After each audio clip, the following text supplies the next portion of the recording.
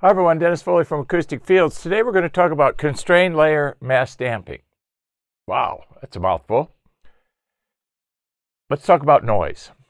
Vibrational acoustics.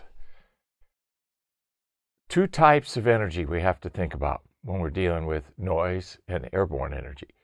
The music and voice in our rooms is airborne energy, right? But vibrational acoustics starts out as airborne energy from a source, strikes the wall, but then it turns into vibrational acoustics. It's no longer airborne energy. It's changed. And we have to treat it differently. We have to treat that change of energy different. Different treatment types required for airborne versus noise. And this is where people get mixed up.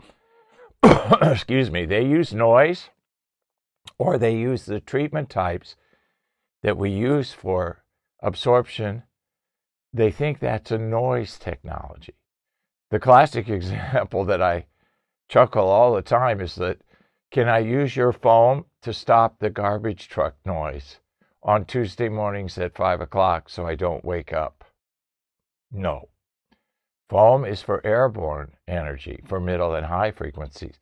Has nothing to do with vibrational acoustics or noise transfer, right? So barrier, we use a technique called constrained layer mass damping. And look at the graphic here. You can see this is one of our 40 plus types of barriers that we design, depending on the frequency and amplitude of the noise. You can see a series of layers. You can see different material types, different densities, different construction methodologies, different orientation in the room. One side faces the noise, one side faces the room. So all has to be calculated. Constrained layer mass damping is a series of layers of materials with specific densities arranged in a systematic order to deal with the frequency and the amplitude of the noise. Okay? You got to make sure it's frequency and amplitude dependent. This is where people fail. They have no idea what material type works for what frequency, and I understand that. Only experience and testing will give you that. And 95% of the noise technology you hear on the internet's worthless. I get calls every day from people that follow that advice. Most of it's 50, 60 years old, and it doesn't work. So you spend all that time, effort, lose all that space, and you'll still have noise transfer. So you don't want to find out that later. Let's use an example. We've all been driving in the mountains. We see these exit ramps specifically designed for trucks that lose their brakes. So if you're in the mountains and you're going down a steep grade, 10% grade, you lose your brakes. This is a lot of rolling mass that will cause lots of issues. So you exit the ramp. And what is the ramp? It's usually a 45-degree incline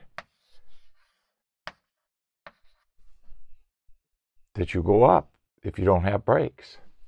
And you get to the top here, and there's usually sand or water containers. They're using gravity to slow the forward momentum of the vehicle. If it doesn't slow by the time it gets to the end of the ramp, there's water and sand to continue the process. We're bleeding off energy.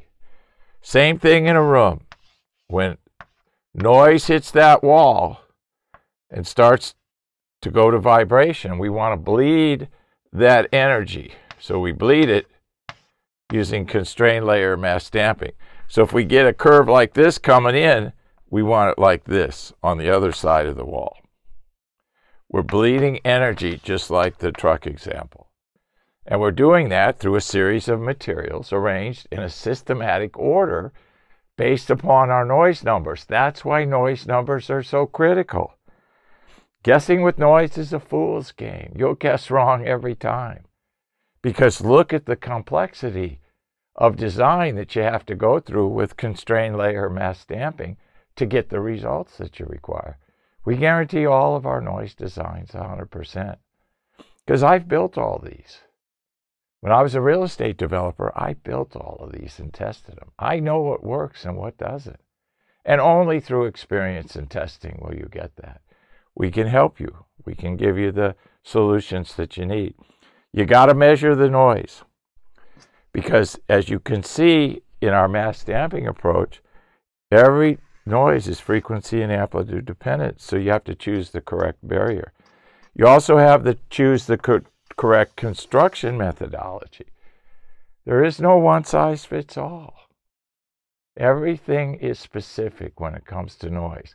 The material types you use, the way you arrange it, and the way you install it. And there is no wall-hanging panel that will stop noise. Noise is like water. It'll find the weakest link and go right through it, around it, over it, or under it. So we use constrained layer mass damping in a technique that we call sandwiches. If you have a wood frame structure, we install the sandwiches between the studs. So you'll use kind of production lines to build the sandwiches. Every wall surface may be a little different. Then you'll install them between the studs, and we have techniques for that. Constrained layer mass damping, a wonderful technique to reduce the vibration noise transmission that goes with it for any kind of noise and barrier design. I hope this helps. Thank you. Thank you for watching this video, and if you liked it, please give us a thumbs up. We also have a newsletter that you can subscribe to, so please do that, because we offer special price discounts to only those on our newsletter. And then don't forget about our forum. We have started a forum on our own website where people ask questions, and I usually get a chance every couple of days to look at it. There's an interchange between people on the forum, and we'll give you real answers on a regular basis, so that'll help you. Thank you.